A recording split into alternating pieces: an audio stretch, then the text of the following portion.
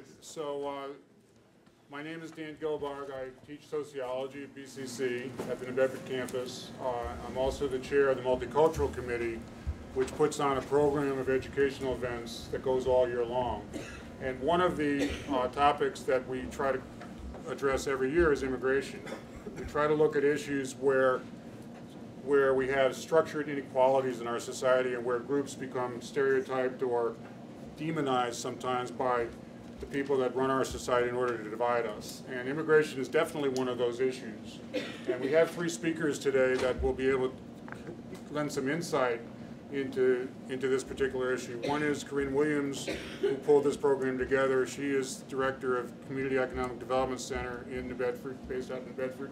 The second is Peter Knowlton, who is the district president and regional organizer for United Electrical Workers. And the third is Victor Manuel Salas Montenegro, who is from Mexico. He's a trade union leader, and he's here for 3 months, and a special treat for us to be able to share his experiences.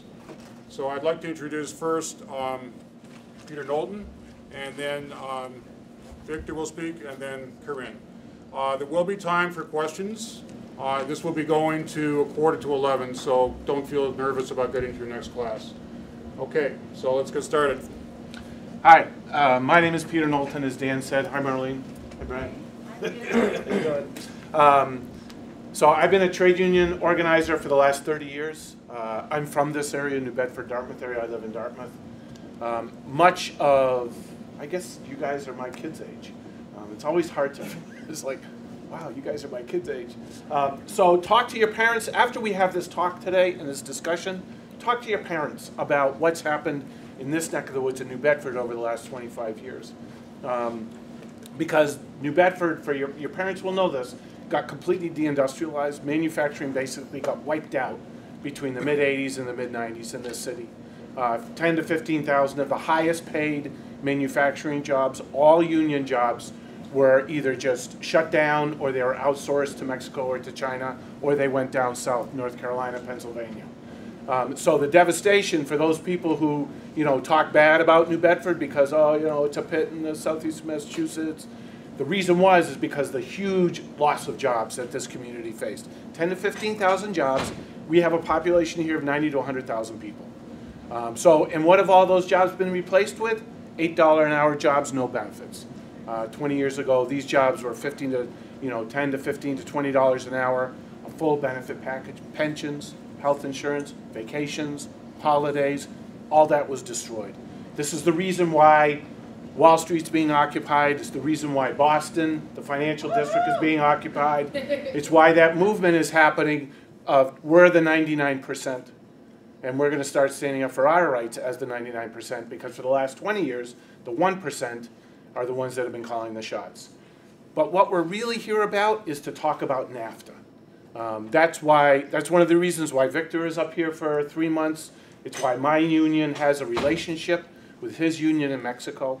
And it is also why the issue of immigration has become such a driving force in this country in terms of a discussion point, with a lot of Americans just wondering why it is that all of a sudden millions of people from Mexico are coming north. There's always been that migration, but it's been fairly recent. And we would maintain it's because of NAFTA. That's one of the reasons why there's been a huge influx of people from Mexico north into the United States, has been because of NAFTA. What we'd like to do first is we'd like to show a video. It's 10 minutes long. It's by an organization called The Real News, which is on the web. It's just Real News. If you search in Real News, you get some very good documentaries, very good news reports on stuff that you don't see on CNN, on Fox, on ABC, CBS, and NBC. So we'll just do that first. It'll just sort of lay the context for you about NAFTA and about what everybody, let me ask a question first. How many people here don't know what NAFTA is?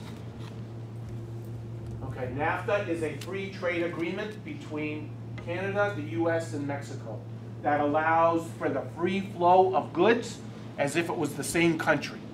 No excise tax. There's no taxes when I go to Canada or I go to Mexico now with my products and I want to sell them. A lot of those taxes disappeared.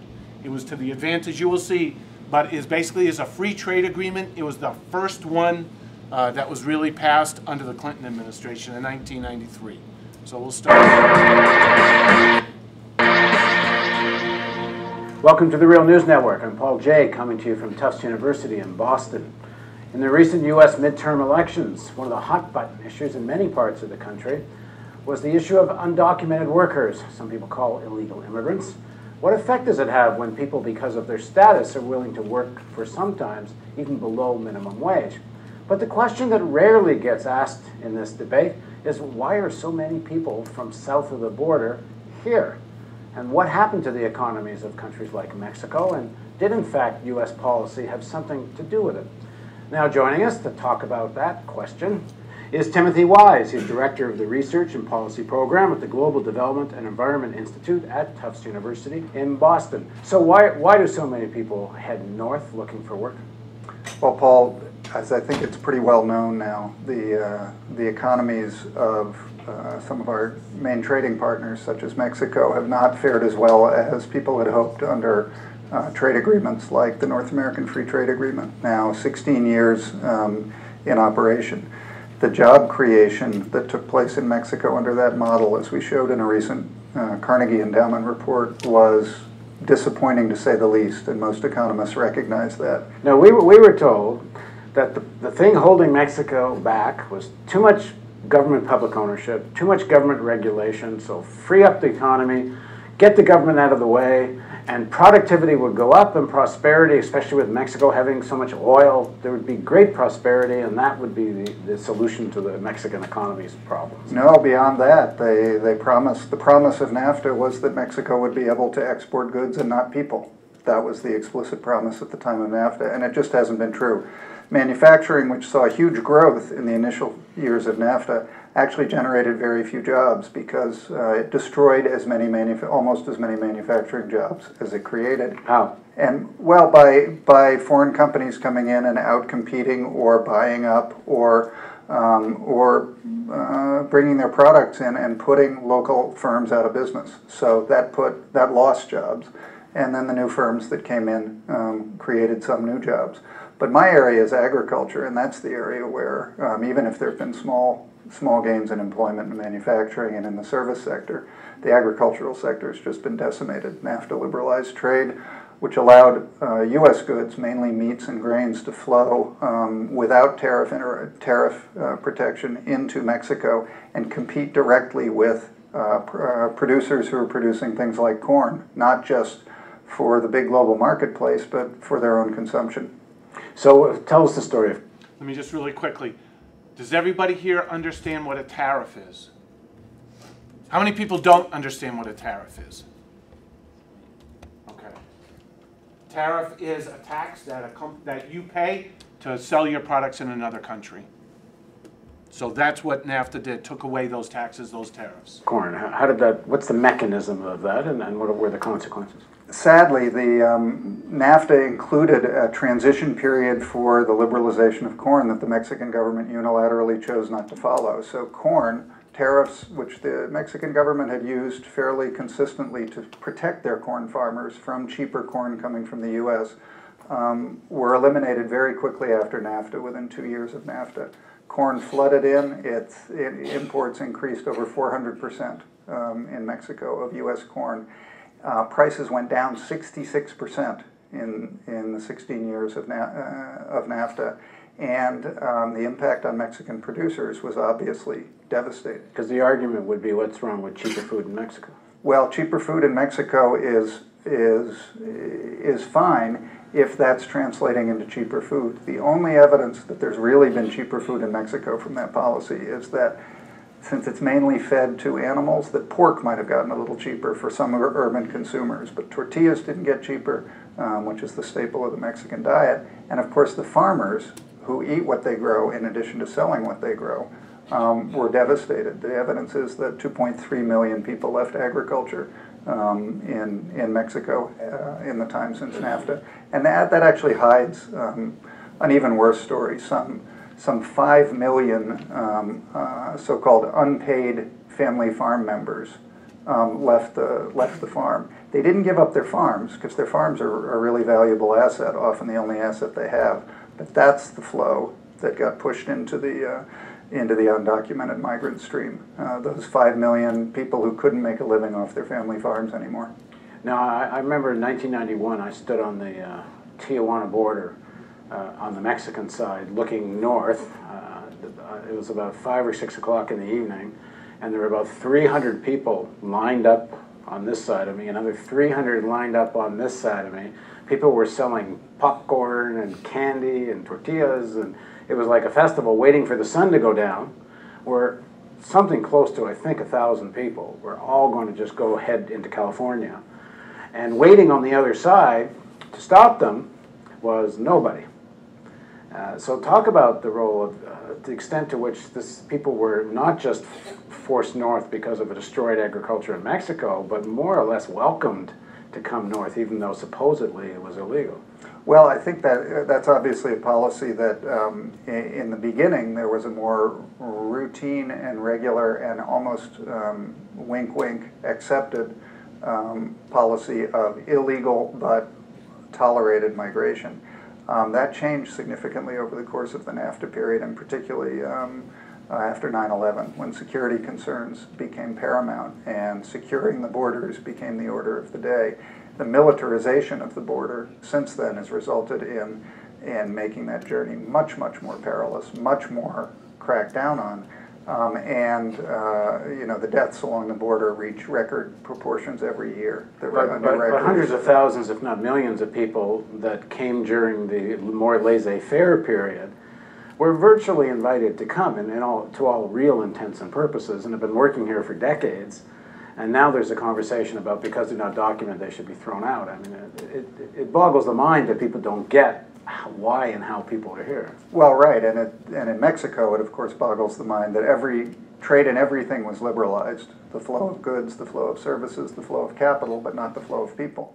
It's the only thing that wasn't liberalized. And with the failure of job creation in Mexico, particularly the devastation in agriculture, the flow happened anyway. It happened, we criminalized it, and began to make that take a much more punitive approach to that on the part of the U.S. government. With huge cost to human life, just the deaths on the border, to breaking up families. It used to be that with a seasonal flow of migrants, family members would come work in the fields in California or wherever and go back home. Now families are permanently broken up because it's too risky to go back and forth and back and forth. They come and they stay. It's too risky to bring their family members. So it's devastating to families as well. So talk a little bit about a particular company that seems to play both sides of the border and done fairly well, Smithfield, which is one of the largest pork producers and brings us lovely pork sausages and swine flu to boot. How does this mechanism help them? I was asked one. This company, the Tar Heel plant in North Carolina, the United Food and Commercial Workers spent 5 years trying to organize this plant. The company filed a lawsuit actually against Jobs with Justice, which is a pro-community worker organization out of Boston. It's an international organization, saying that they were extorting Smithfield by running a community campaign of people not buying and boycotting Smithfield products. Bacon, sausages, other pork products in Stop and Shops. And the corporation tried to file a lawsuit under RICO, which is a criminal act, that they were conspiring to get consumers to boycott their products. There was no conspiracy. It was a public campaign. But this is the kind of companies that support NAFTA and some of the ones that are benefiting from it. At a conference, well, if the farmers in the U.S. and farmers there don't win from NAFTA, who does? Take Smithfield, please. They benefit not only from U.S. agricultural policies, but from labor policies, environment policies, immigration policies, and trade policies. Obviously, NAFTA opened the border to their pork, so they could sell their pork cheap in Mexico, and they did. Pork exports increased 700% from the United States to Mexico. But they were getting all their feed grains cheap at a discount rate because of U.S. agricultural policies, which created overproduction and forced down corn and soy costs. So that's 65% of your operating costs if you're fattening hogs. And so they were getting cheap feed for their hogs. NAFTA liberalizes investment, so they can invest their own capital to expand their operations in Mexico, and they become what is now the biggest pork producer in Mexico on plants like that one in Veracruz that is suspected of having some relationship to the swine flu epidemic. What are they feeding their hogs down there? They're feeding the imports of corn and soy that come in liberalized under NAFTA and come in below the cost of production. So again, it's a subsidy, an implicit subsidy to Smithfield down there. No environmental regulations are enforced either in the United States or in Mexico for these very polluting industrial hog operations. And then, as if that's not enough, all the people pushed out of jobs in Mexico, in corn, in soy, in pork, all those small-scale producers who can't compete with the imports or with Smithfield directly, need to look for work. And where do they find work? Well, some of them find them at the Veracruz facility in Mexico of Smithfield, and some of them come across the border and work at the Tar Heel plant in North Carolina. Smithfield plant. The Smithfield plant. And with a lax enforcement of labor laws is yet another way that policy supports this kind of playing off, what amounts to, in the case of Smithfield and in the U.S., a playing off of immigrant workers against workers born here, undocumented immigrants against documented immigrants, and that stalled a unionization effort at the Tar Heel plant for years. Fortunately, their persistence and a massive corporate campaign led to a union victory there in 2008, or a historic union victory. Thanks for joining us. My pleasure. And thank you for joining us on the Real News Network. Little different perspective. Is that a little different than what you guys thought? Maybe wise people. How many people knew that was the reason why so many people from Mexico were coming north? Kind of the probably what might have been one of the most underreported stories, and continues to be over the last 20 years. My union, the UE, United Electrical Radio Machine Workers, we were one of the largest unions in New Bedford probably from the 40s until the 80s. And then we lost 2,500 members within a period of 7 years, all due to plant closings. A bunch, not so much directly related to NAFTA, because most of the plant closings happened before NAFTA, but it was those kind of trade policies where a company can just threaten you, close down a factory, and move it someplace else, just so that they can put a little bit more money in their back pocket and not pay a price for those movement of jobs. But what's happened in this country since NAFTA, my union knew if we did not develop a relationship with another union in Mexico that opposed NAFTA, we would be in trouble. And that, for our perspective, in order for our members to be secure and to be protected and be defended and to have a decent life in America, we have to make sure, as a result of the free trade agreement, that we work with unions in Mexico to raise up the standard of living of Mexican workers. Because the biggest threat to your pay is your neighbor if they're getting paid half to a tenth of what you make. And we allow that competition to happen on wages. No more longer is it competition based on quality or what you make or whether or not the product is useful. It's now just based on how much cheaper can I pay people so that I can put more money into my back pocket, the back pocket of the shareholders, and the back pockets of the board of directors.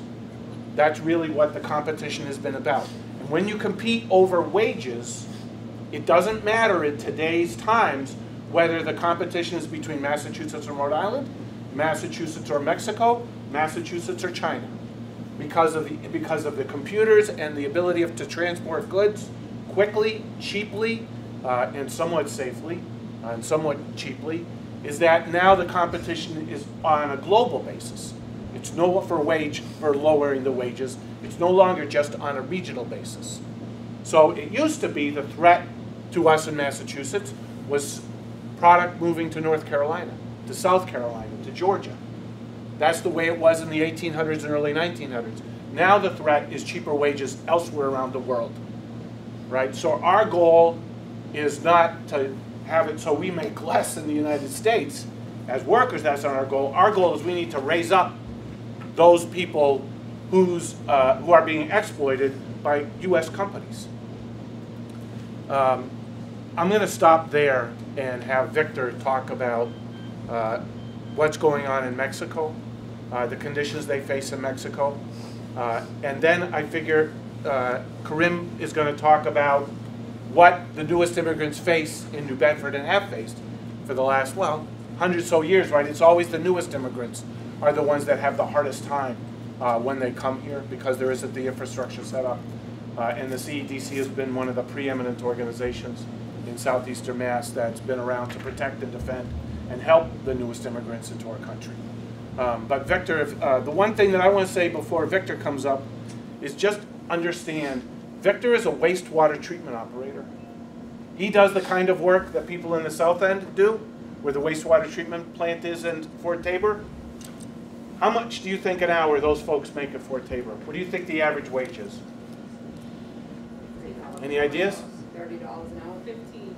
Probably 15. On the low end, maybe is a higher rate, upwards of $30 an hour. Victor is a wastewater treatment operator in Mexico in his factory that makes pistons. It's called Male. Makes pistons and piston rings and assemblies for auto parts. $2 an hour. Victor makes $2 an hour. And many factory workers in Mexico make $2 a day. It is not unusual to make $2 a day in Mexico.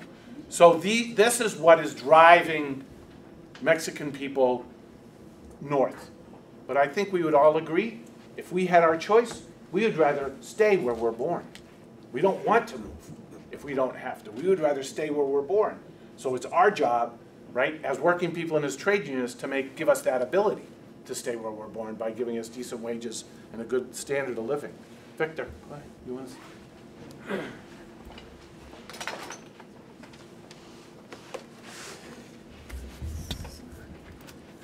Do this. I'll grab a chair. I'm gonna. Yo también. Gracias.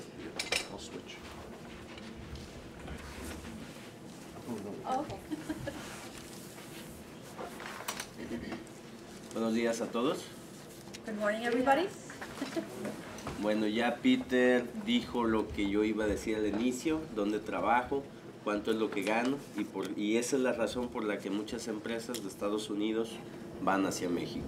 Well, Peter stole my thunder a little bit because I was going to share with you about how much I make per hour, and one of the reasons why there is this flight of jobs from the United States to Mexico. Sí, me sorprende la cantidad de dinero que gana un operario en Estados Unidos haciendo lo mismo que yo hago en México.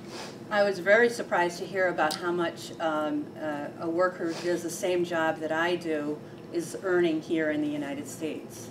Entonces, vamos a iniciar un poco dando a conocer cómo era México antes del Tratado de Libre Comercio. So let's start off by understanding what life was like before the NAFTA treaty was put into place. México tenía una economía cerrada, Mexico had a closed economy, donde solo se consumía lo que se producía en el país.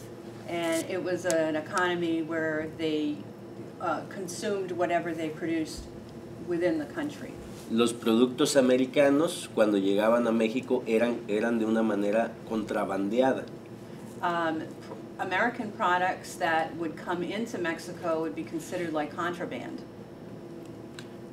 Los aranceles eran muy caros, los impuestos eran muy caros, por eso las mercancías no podían tener ese libre flujo hacia México. The tariffs and the taxes for American products were very, very high, and so that's why you didn't have that flow of goods coming from the United States into Mexico. Es por eso que los empresarios mexicanos tenían garantizado el consumo de sus productos en México. And that's why Mexican companies had sort of a guaranteed market for the products that they were producing within Mexico. Esto hizo que los empresarios mexicanos no se preocuparan por crear nuevas tecnologías. And that's the reason why Mexican enterprises didn't worry about the technology that they were developing. Cuando se abre la frontera con el Tratado de Libre Comercio, When the border was opened up with NAFTA, y los productos americanos pueden entrar sin el pago de aranceles tan altos, And when products began to flow into Mexico without tariffs and taxes, muchos de los empresarios mexicanos empezaron a cerrar sus empresas porque ya no eran competitivas. and then a lot of the companies in Mexico began to shut down because they couldn't compete with the American products.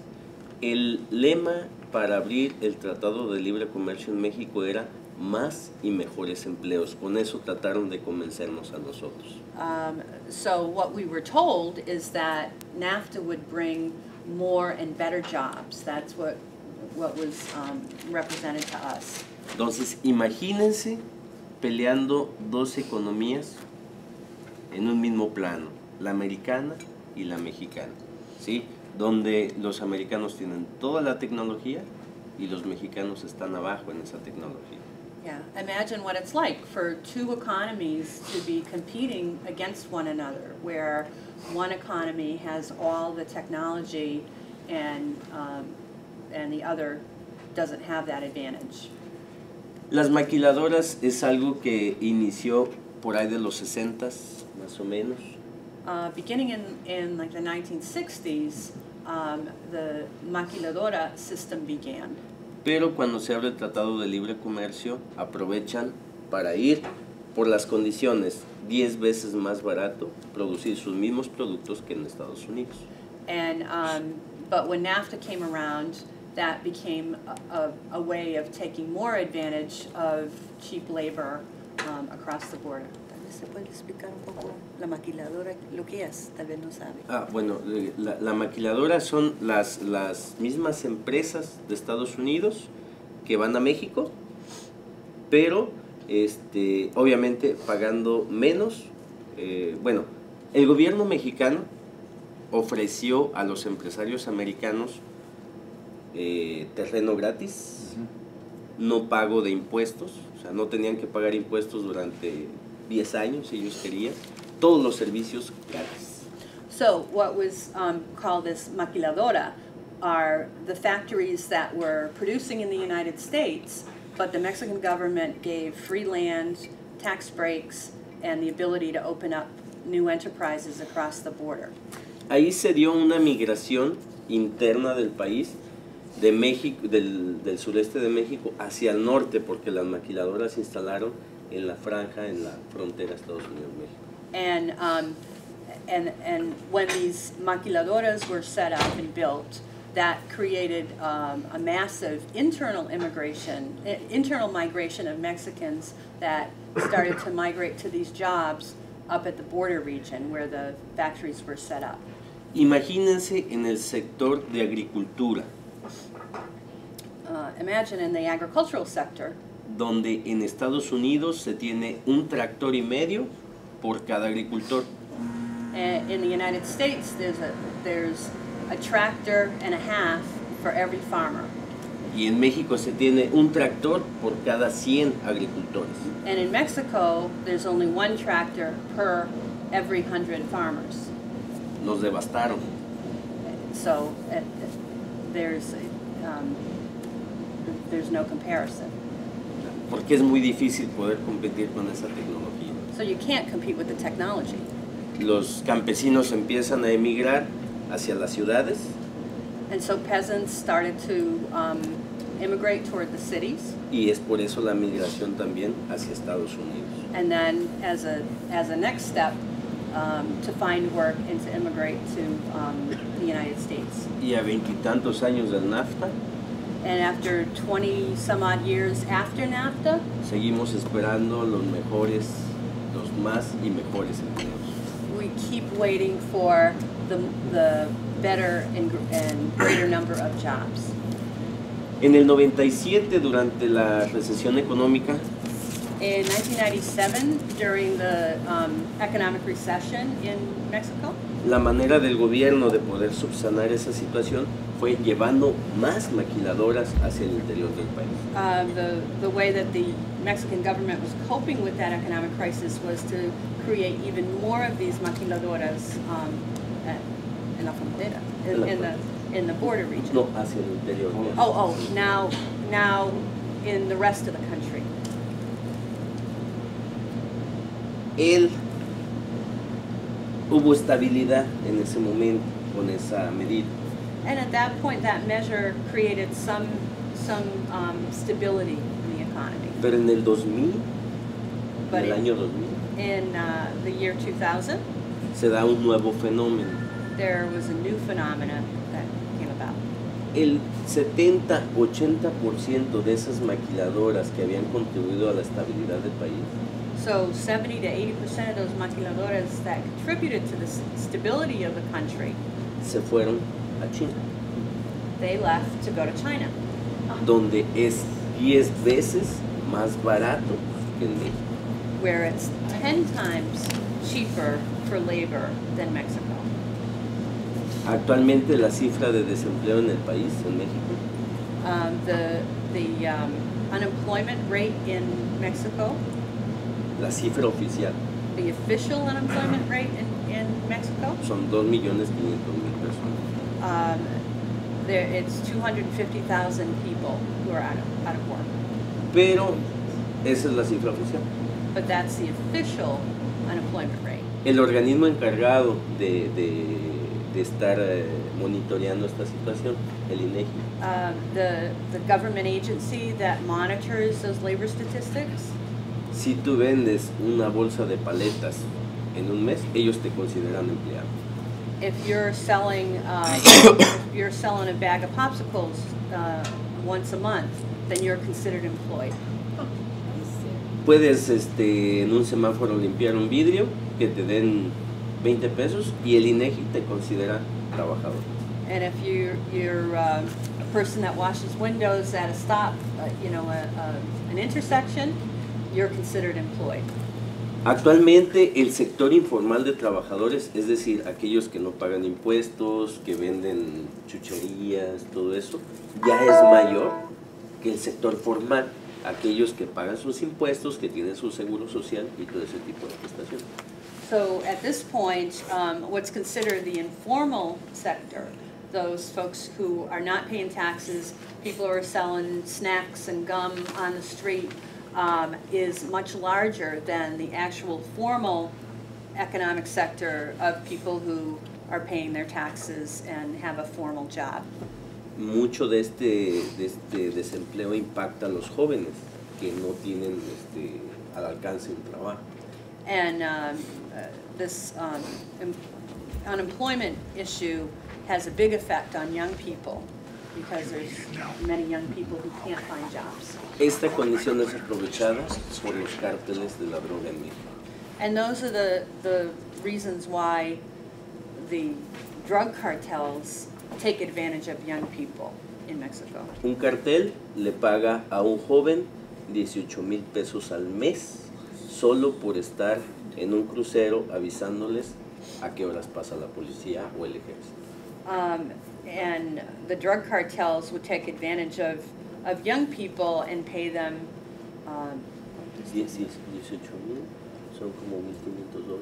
about $1,500 to a young person to act as a lookout for the cops or for la policía, ¿qué más? Y al ejército. And the army, for the police and the army to just be a lookout.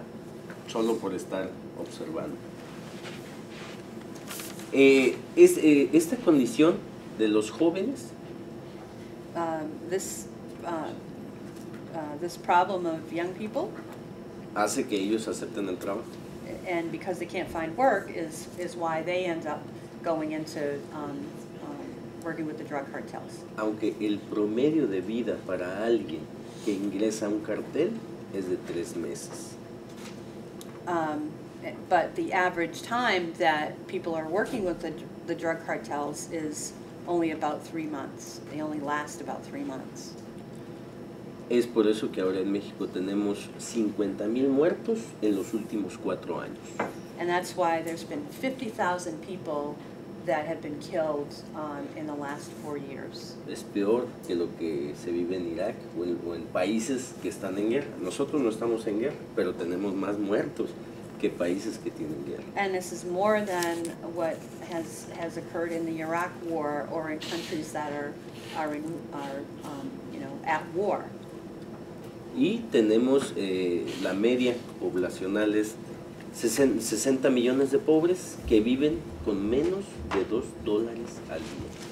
And we have a poverty rate of, or individuals who are living in poverty, 60,000 people who are living on less than $2 a day.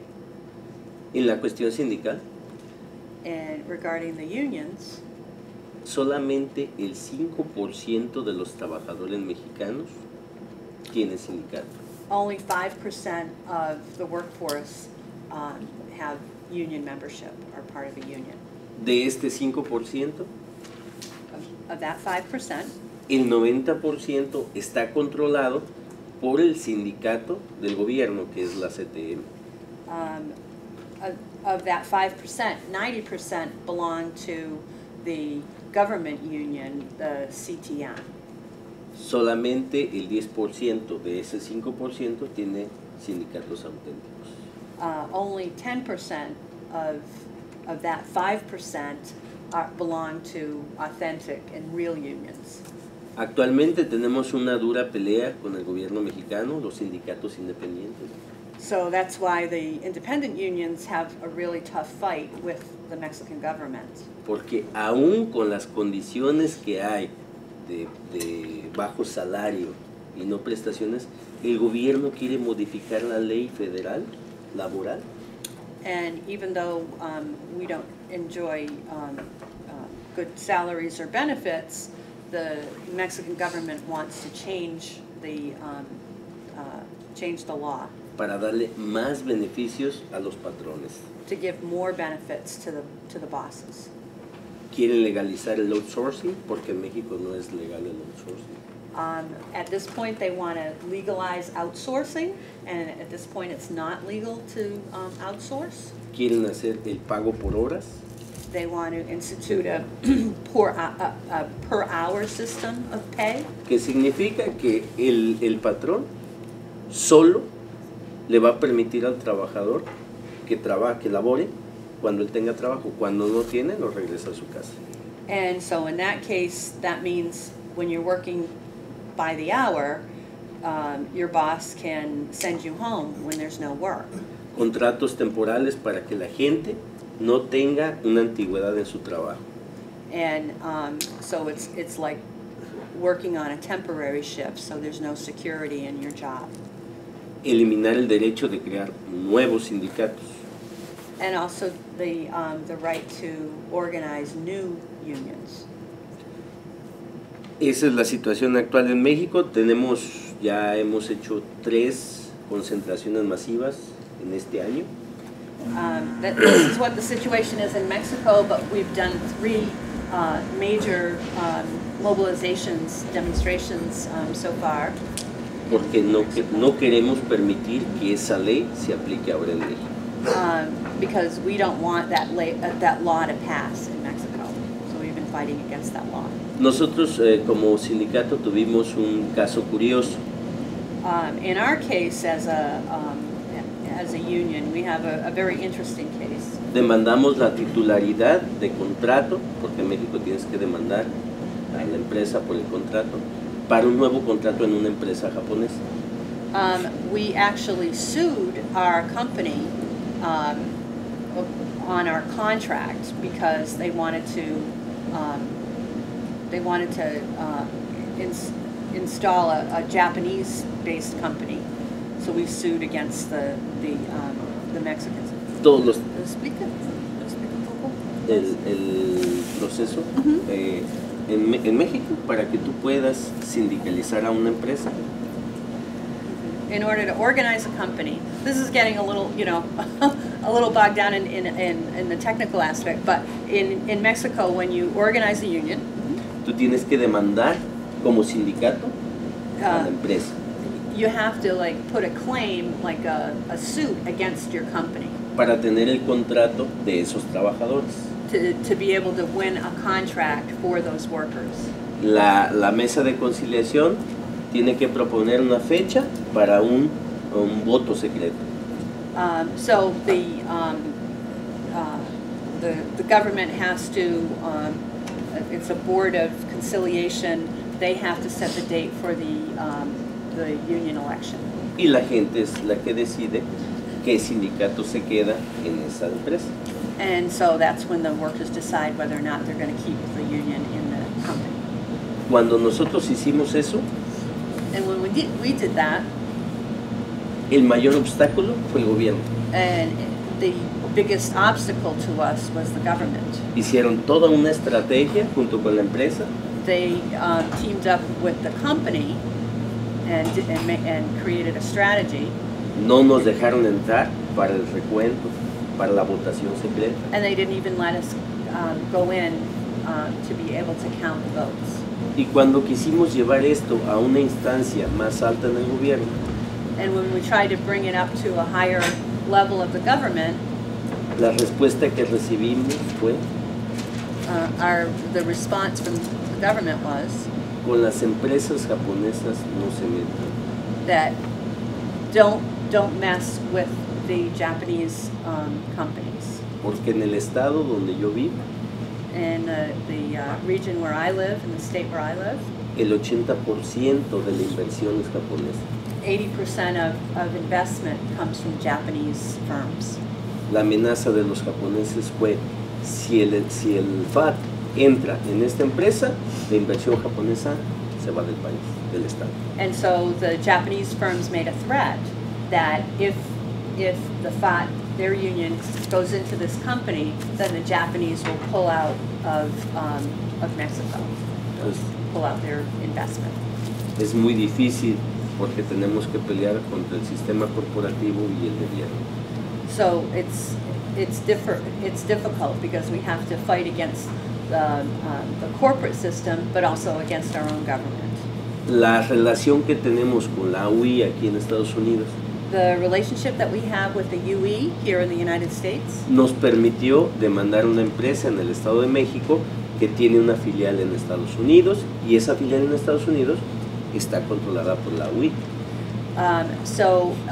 Because of our tie with the UE, we were able to put this suit against the company in Mexico because the UE had an affiliation with a shop or a company in the United States. Tuvieron que ir líderes sindicales de la empresa en Estados Unidos a la empresa que tenemos en México.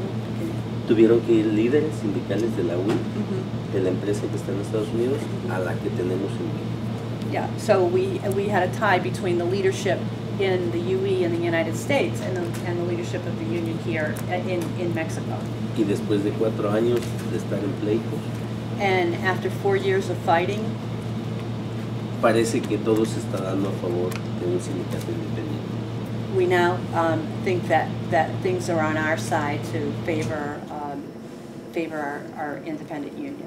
Es por eso la relación tan importante que tenemos con UI. And that's why our relationship, our tie to UE is so important to us. Y estamos en la pelea. And we continue to fight.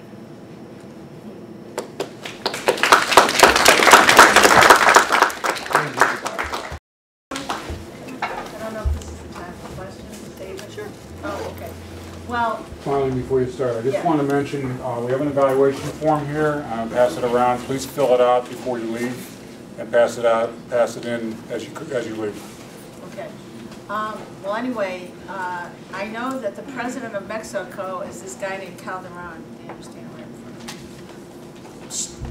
of me. Oh, Dan, you stand right. You can go that way. Okay. Anyway, and that the election was very. I forget the guy that was running against him. What was his name? Obrador. Huh? López Obrador. López Obrador. Yes, and there was a very close election, and there was charges of fraud and everything. Would the other guy have been better for the Mexican people? And that's question number one. And question number two, did the United States do anything to influence that election so that Calderon would win and therefore help the U.S. corporations rather than the other guy helping the Mexican people? La primera. La primera, si fuera mejor Obrador para los trabajadores en México, y la segunda es si hubo fraude y todo eso, y si hubo influencia de Estados Unidos en la elección. La manera como López Obrador ganó el apoyo de la gente. Él no ganó. No, bueno, en su campaña, Okay. cuando él estaba en campaña. And Obrador had a lot of support from people during his campaign. Porque sus propuestas estaban en el recorte de salarios al sistema burocrático, la gente que trabaja para el gobierno. So part of his campaign featured budget cuts to government workers. That was a, part of the. Él decía que para poder hacer lo que él pretendía tenía que obtener recursos y era recortando salarios, porque los salarios en México de los funcionarios es altísimo. So his strategy for his economic proposals was to cut public workers because the public workers earn a lot more in comparison with other workers. Pero son los funcionarios de alto nivel, no el servicio público. Not public service workers, but high functionaries, high bureaucrats that were earning enormous salaries. Es una enorme diferencia la que hay entre los salarios que obtienen los funcionarios y el personal de abajo. Yeah, it's a huge difference between the fat cats and the, regular workers. So he didn't take any position against NAFTA or anything like that?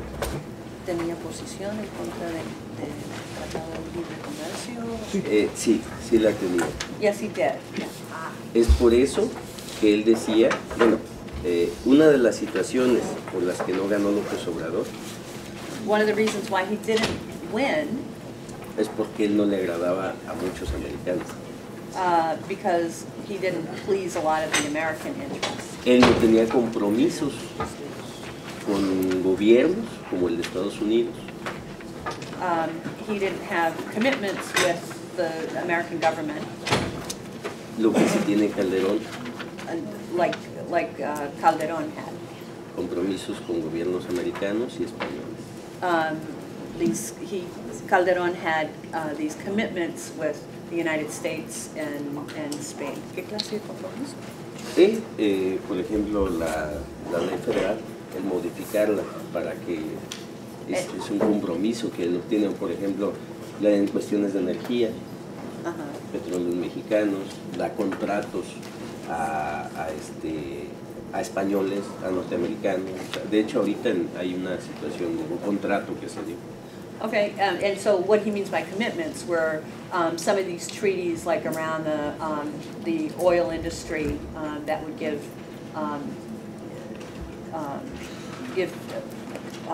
contracts with the United States and with Spain around the petroleum industry. So the other guy didn't have those kind of commitments.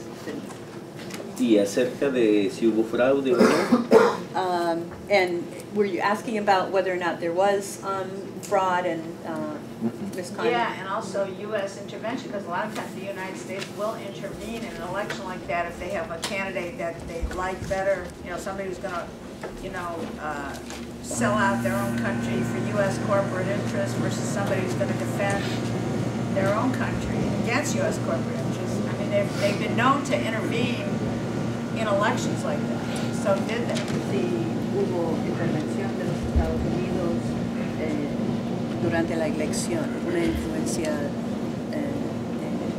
de Estados Unidos, porque muchas veces pues el gobierno de Estados Unidos se mete en elecciones en otros países para la influencia. Bueno,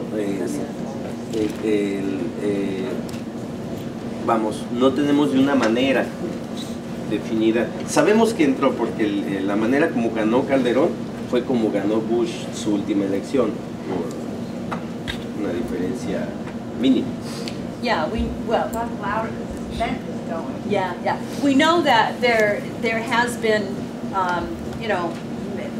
misconduct. It's almost like the win on the election was very minimal, like with the Bush election, that between the two candidates. Entonces, en México todos sabemos que ganó López Obrador. La gente. Sabemos que ganó la elección, pero el sistema nos dice que no.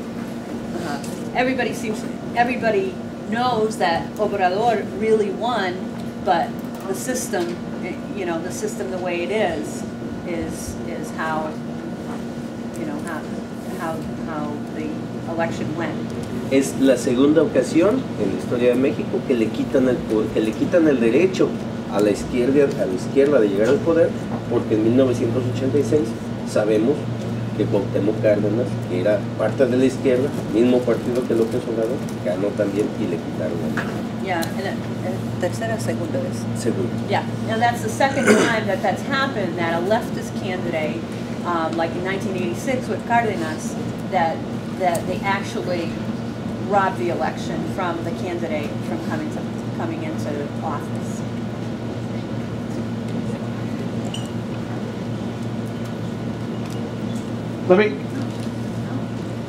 Does everybody, let me ask a question. What would happen in your neighborhood if your neighbor burned down your house and then you went to live in their house?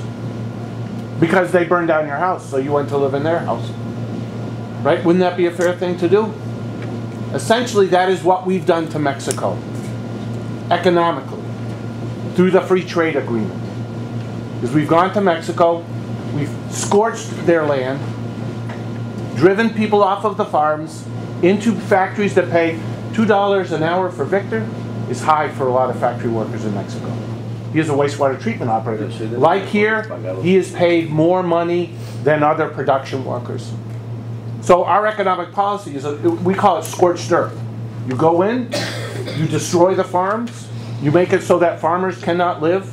5 million farmers get driven off their land, get put into the mercaderos, where they can't make a living, where health and safety conditions are horrible. So they go north, because that's where the house is. That's where the good jobs are. Let me ask, I just want to ask another question. How many people know about the European Union? How many people? 2 people have heard about the European Union during the same time that NAFTA happened. Remember when Victor talked about there is 1.5 tractors for every 100 farms in Mexico, and there is 1.5 tractors for every farm in the US?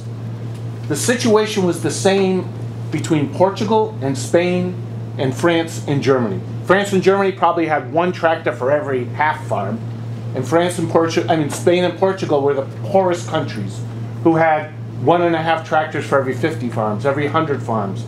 But what the European Union did is they took the money and they gave it to the poorest countries. They provided resources for the poorest countries so that they could get 1.5 tractors or 1 tractor for every farm. They did not do that in Mexico. They did the opposite. They just threw people off the land. So if you go to the Azores now, and I've been going every year for the last 20 years, every other year for the last 20 years, you now see people who have been risen out of poverty in the last 20 years as a result of the European Union, because the money from the rich countries went into the poor countries to lift them up. So now everybody has electricity, everybody has cable TV, there's basically no poverty in the Azores or in Portugal. These are some of the poorest places that existed 20 years ago, where you had people coming from the Azores to the US. Now people are going back. But during the same time we had a scorched earth policy in Mexico, which was run by the companies, right? There was another policy, there was another free trade policy in Europe to raise the poorest countries up. So I guess the question is, when everybody comes north from Mexico and Guatemala and El Salvador, why should we be against them? We should be helping them. Why should we be raiding factories where they work, detaining them, which happened 4 years ago, and then sending them back to Texas? Shouldn't we be helping those people who come to our shores, who are the newest immigrants? And shouldn't we be reaching out and helping the people in Mexico be able to raise up their standard of living to a level that is closer to ours, so we don't have that problem of immigration and migration? What do you guys think? What can an average person like you, myself, and Victor do to help a situation like that? Like, how can we help Mexico's economy or help America to see that, you know, these immigrants do need better lives? Like, what can we do? What do you think? I honestly don't know. I think that America needs to intervene, like, tremendously and do something that's gonna help them. Let me ask a question. Do you think not allowing immigrant students to be treated like a resident of Massachusetts so they can't get public education, higher public education, do you think that's a good way? Does that help? No. But that's what the state passed. I think what was interesting in the clip, what they talked about was that there was a period of time where basically people were able to kind of come over the border, and a lot of times, like Peter said, this is kind of like you don't hear this side of things, that, you know, constantly on, if you turn on radio or television, they're always slamming immigrants. It's always about illegal immigrants. It's all about, you know, they're taking our jobs, they come here to go on welfare, this, that, and the other thing. But there was a period of time where employers were actually attracting a lot of immigrants to come into work. And it happened a lot in our area, especially on the waterfront, in seafood processing companies along the waterfront, and later on other kinds of factories. So it was a wink and a nod where technically there were employer sanctions that were in place, where an employer was not allowed to hire someone who didn't have their Social Security, but it happened. It happened in large numbers of people. And what ended up happening? People ended up coming. There were job opportunities, and so other relatives started to come, and so families started to form. But only parts of families started to form. So in many ways, families are stuck between being in the United States and being across the border. So we deal with that every day, where families have been divided, where children have been left back home and yet want to come back and reunite with their parents who are living here. That we're not really providing enough of a solution about how to reunite families through changing our immigration laws. So one of the things that we're involved in at the CEDC is fighting for more just immigration reform, to look at policies that would change the fact that so many people have put roots down in the United States, have been living here, have been going to English classes, have been paying their taxes, but they haven't been allowed the opportunity to change their status from being undocumented to legal. And what happens when you hear this immigrant bashing that goes on the radio and on television, that like Dan said, immigrants are demonized. You know, they're turned into like the cause of everything. You know, the cause of drugs and guns and welfare, and, you know, on and on and on. There's like all these kinds of things that scapegoat immigrants. But the reality is that immigrants have been part of our history for hundreds and hundreds of years. What they were talking about with was what happened in a crisis in Mexican agriculture that ended up bringing Mexicans up north from across the border, happened hundreds of years ago in Canada. New Bedford is a community settled by many French Canadians that built St. Anthony's Church and filled the jobs in the mills. Well, they ended up migrating over the border from Canada to New England to fill the mills, but it wasn't, you know, it's not the same kind of rhetoric that you hear on TV all the time about crossing the border and breaking the law and all of that. Our laws have changed over time, and at the same time, over the years that we've been working at the CEDC with workers who are facing horrible conditions in workplaces, that imagine if you were coming from a situation in Central America or Mexico earning $2 a day, and you get a job you're making $8 an hour. What kind of difference is that going to make to your family that you're sending money home to? So the conditions that you're putting up with year after year are unacceptable, would be unacceptable to me, would it be unacceptable to you? about the kinds of health and safety violations that go on, the accidents, the pressure, and the abuse that goes on a day-to-day basis in the factories that are right here in New Bedford. So there's plenty that we can do. It's a willingness to want to help, to want to do something, to make a difference. And there's lots of people in the community that are creating those bridges and getting to know the immigrant community to provide some help. I wanted to say two things. One is everybody here is in a position where they can go out and vote. And so when you hear politicians talk about these issues, some of them are sympathetic to the issues that immigrants face, trying to survive in our society, and others are attacking immigrants as the source of our problem, claiming that they're taking our jobs, they're taking our taxes, and so on, which is not true, by the way. There's more jobs created because of immigration, and more money comes in with taxes than paid out in services. But they're saying that, and that's an attempt to manipulate voters. So when you hear somebody talking that way, immediately, based on what we've heard today, you should say, I'm not voting for that person, and I'm going to tell my friends not to vote for that person. Right? That's something that we can do, hopefully, that everyone can do. The other thing I was going to say is, going back to this issue of the role of the United States, and the example of Portugal and the Azores versus the European Union. I mean, in this country, our government has followed a policy of doing whatever our corporate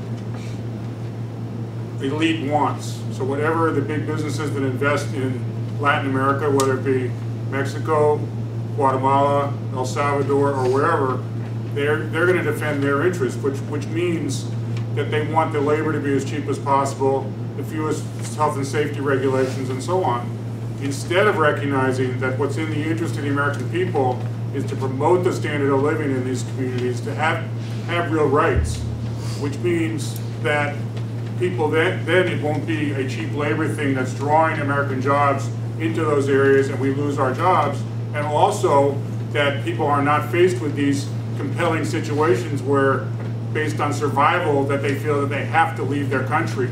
It's a tragedy that anyone would be in that position to have to leave their country. It's a huge sacrifice.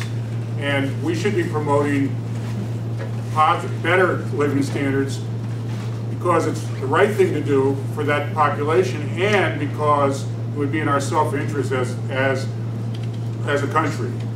So I think that if we're aware of those things, we can then evaluate our governments and our policies and push for people to be in power that are taking a positive stand rather than a negative stand. And there are people that are advocating at the national level for more positive immigration legislation. And there's people that are demonizing immigrants, scapegoating them, and trying to basically get votes at the expense of the American people. Yeah, and just to piggyback on the whole debate about immigration reform, it came up. It continues to come up in Congress and at a national level, because that's the solution, right? I mean, in different periods of time, there's been a realization, like, we can't go on like this. But there's a very vocal minority that is constantly with the drumbeat about immigrants taking our jobs and so on. But in any kind of polling that's gone on about whether or not you support that immigrants who are here to be given the opportunity to adjust their status and take a path to citizenship, to do the right thing, to pay their back taxes, to go to English classes, to integrate into broader society, 63% of Americans think that that's a good idea. But it's been, like I said, Congress that's been holding that back, and also a vocal minority that have been kind of hijacking the debate about the need for comprehensive immigration reform. Well, I think time is up, so let's recognize our speakers. I have one final ask, and that is Ken Pittman on 1420 is constantly on the radio bashing immigrants and bashing the organizations that support the newest immigrants in New Bedford. If you ever hear it, if you're home, if you're on your cell phone, call up and just say, I'm an immigrant, I just haven't come here recently. Or if you have, I've been here recently. This city was founded on immigrants. We got to stop bashing them and I would just keep, he needs some counterpoint and he brings it up regular. So I please, just want to ask, that's one thing you can how do. many people here are Native American that can trace their roots to North American Indian background? Well, then we all came here, except for African Americans who were forced to come here as slaves. We all came here from someplace else. And many people came here without papers, illegally, quote unquote. So we have to, like Peter said, and like Dan said, the growth of our country is due to all the immigrants that came in. It's absolutely why we're the biggest, strongest country in the world. So. Thank you again.